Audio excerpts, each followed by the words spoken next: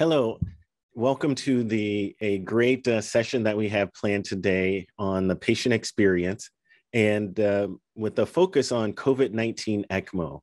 Today, we are very glad to have reintroduced to our program a live patient experience of two patients that suffered very severe COVID-19 and required ECMO for months.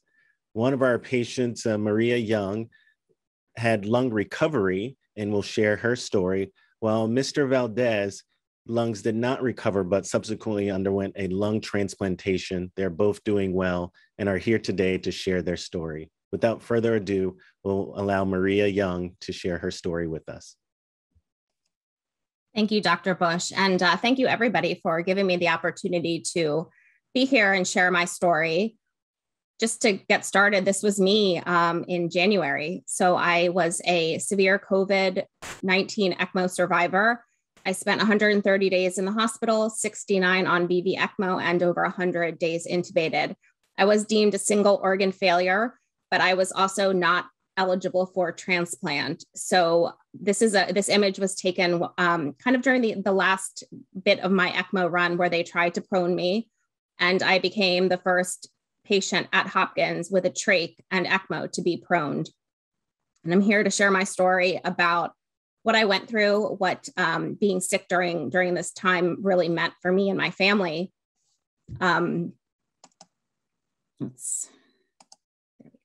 So before COVID, I kind of had a very full life. I was doing military style boot camp.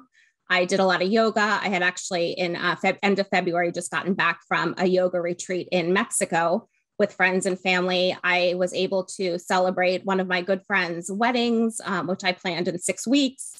And I was actually, career-wise, I am usually on the other side of this type of event, and I'm an event planner. I do plan the annual PCORI meeting, which I'm sure most of you are familiar with PCORI. They do a lot of grant funding in medical research. And I also helped then Vice President Joe Biden plan his Cancer Moonshot Summit several years ago. So a little bit of the timeline of my diagnosis to actually ending up at ECMO, on ECMO. I had 2 negative PCR tests in October, and they thought I had a seasonal virus, and I just kept feeling worse and worse. And I went to the hospital, and they discharged me to a rehab facility where I stayed for 2 days and then was once again discharged home, where I just continued to deteriorate.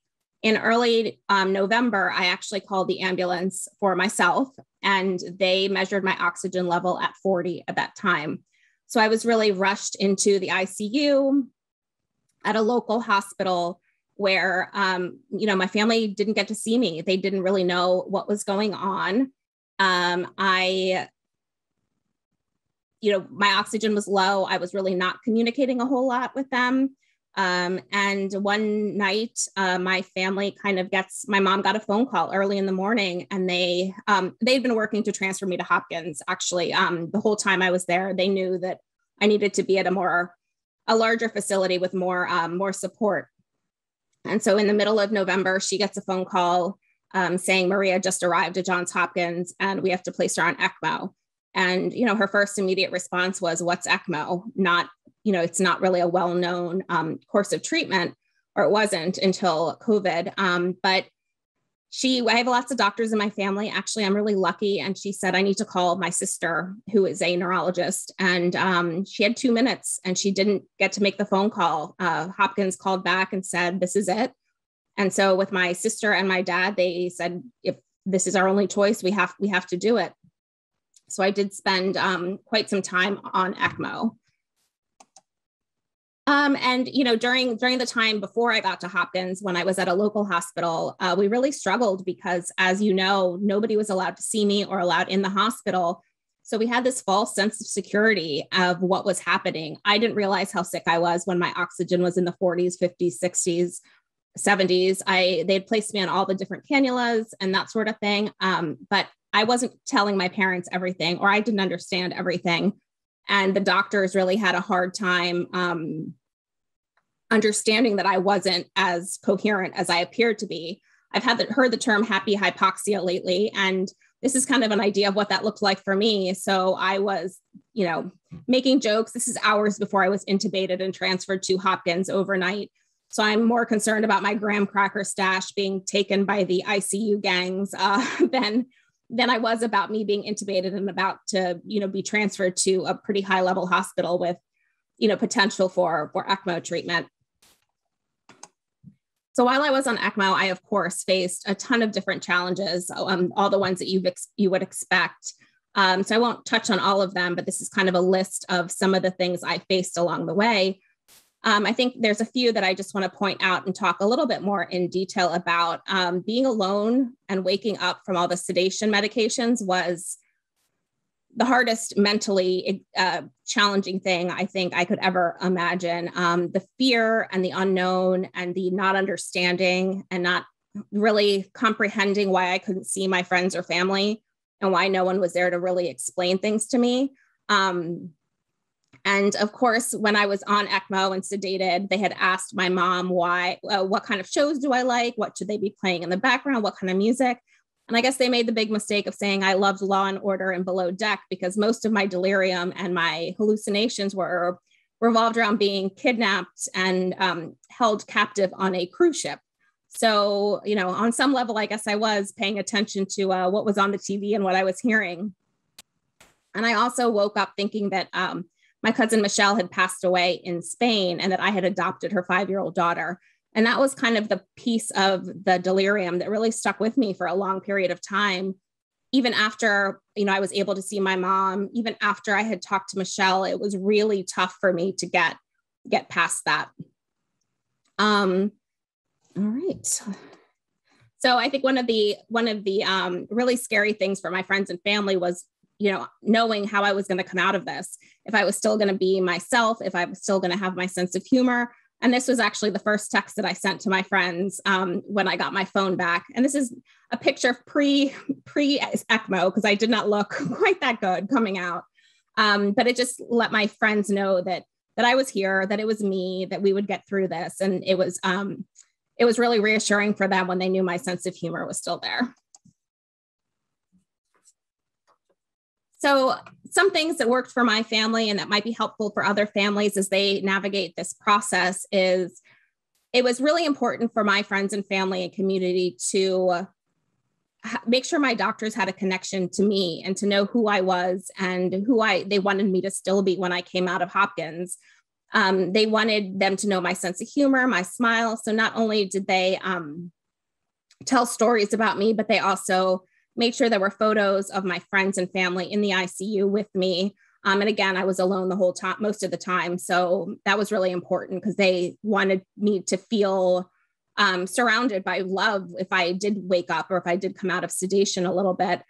And also what we found was really difficult, or what they found was really difficult, was when my mom would get the phone calls from the doctors, which obviously could come at any time of the day, it was one person kind of hearing the information. And by the time she kind of let other friends and family members know, the information had kind of changed a little bit, or, not all the details were there. So something that kind of helped my friends and family was to have a weekly call with my main team who was taking care of me at that time. And they included my family doctors from all over the world and my parents and my sister. And they were really able to level set and understand what was going on at the time and hear the same information. And one of the other really scary times during my treatment was when palliative care was brought in. I work in health communications. I even had a misunderstanding of what palliative care is. One of my good friends is a cancer doctor. She got really worried when palliative care was brought in to help me. So I think kind of doing what we can to kind of explain, what palliative care support actually means. It doesn't mean, you're kind of not being treated anymore. It doesn't mean your life is definitely ending, which is a connotation that it clearly has across the community. So, as you can imagine, this was sort of a life-changing event for me. I have changed my priorities in life. I've changed what's important to me. And I want to help others. I want to help others have an easier time of a process like this than I did. So I'm in the process of establishing a nonprofit organization called Maria's Miracle. And we've already taken some really big steps and have gotten, some really good support behind us. So we're in the last couple steps of doing that. But let's talk a little bit about why I'm doing this. When I was sick in the States and in the best possible hands I could have been, we had a family member in Ecuador who came down with COVID. And she passed away the week that I came home from the hospital. And just the clear difference in care and access to treatment that I had versus what she had was just so evident. And I want to try to change that. I want to try to reduce the access to critical care across our country and hopefully internationally one day. So I'm working to help fund medical training in critical care, and also develop some sort of toolkit or roadmap for families who are facing the same thing that my family faced. What tips and tricks did I learn along the way? I've kind of established this community across the country and actually internationally about, with other survivors. And obviously not everyone was on ECMO for 69 days. Not everyone was alone. All our stories are a little bit different, but some of the underlying experiences are the same. And it's been really therapeutic for me to be able to, one of the silly parts is that of one of the girls who she was treated in Florida on ECMO. We compared bed sores the other day. We just sent pictures of each other's head. We each had a pressure sore in our head. So just having someone who kind of gets it and gets the process that our bodies went through has been really helpful for me. So I want to be able to expand that beyond, just the small network to help others as we go along this. So I invite you to kind of come along with us. On the website, there's a place that you can sign up for updates, and we'll keep you posted. I've also been doing a lot of volunteer work with Yellow Heart Memorial, which is an amazing COVID memorial organization that has memorials popping up all over the country to honor those that we've lost. And they're also now starting to honor long haulers who are really struggling, obviously across, kind of all different kinds of problems and long-term effects, and sharing their stories because, long haulers and everyone who has an illness kind of wants to know that they're not alone. So I encourage you to, let your patients know about those resources. And I think that's it. So thank you again. I'm happy to expand on anything that I didn't touch on. I'm pretty much an open book. So thanks. Well, thank you, Maria. That is a wonderful story, that just remarkable what you went through, and that you're able to share it with us in such a remarkable way. Let me just use the numbers you gave: 130 hospital days, 69 VV ECMO days, 100 days intubated, and obviously a very long, prolonged course. Mm-hmm. What is it that you remember first? I know you talked about the delirium, but when do you remember in your course being coherent and actually knowing what was going on, and what was that like?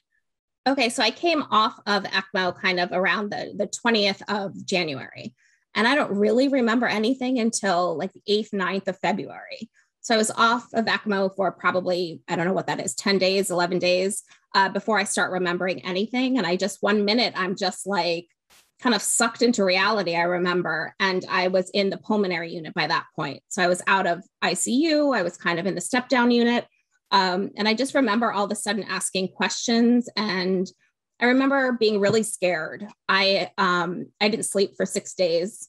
I didn't understand what my prognosis was, what the future was for me. If I fell asleep, I was afraid that I wasn't going to wake back up.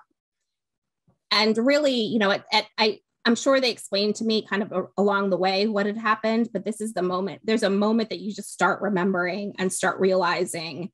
And it was scary, especially because I begged for them to let my mom come. And at that point, you could have one visitor a week. I didn't have access to my phone. I didn't really have the capability to move my hands or communicate all the way. So that was the scariest time because I just didn't understand what the future was. And thank goodness for nurses. I had some amazing nurses. The first time I slept at all was a nurse offered to sit in my room and do her notes at night. And that was the only way I was able to really sleep. But it took weeks after that to really understand the passing of time, and to understand that there was a new president, that, all these things had happened while I was asleep, and to understand what had happened. I remember asking what ECMO was like 10 times because I couldn't even remember the letters. So your brain is trying so hard to grasp reality and to seem coherent, and you're not able. I remember having conversations with friends early on, and I thought I was being very clear I thought I was with it, and that I was communicating very clearly. And they say now that, no, I really wasn't. It was really hard. Obviously, it was hard for them emotionally to hear me in panic. But that was the only way I got through that, is really just staying on the phone with people all day, whether I said anything or no. It was the only way I didn't feel alone. Yeah, thanks for sharing. I think it's very hard also as the physicians to understand at which point you also become coherent and are no longer delirious, because we can be interacting with you and you seem fine. And sounds like you also thought you were fine, but totally not.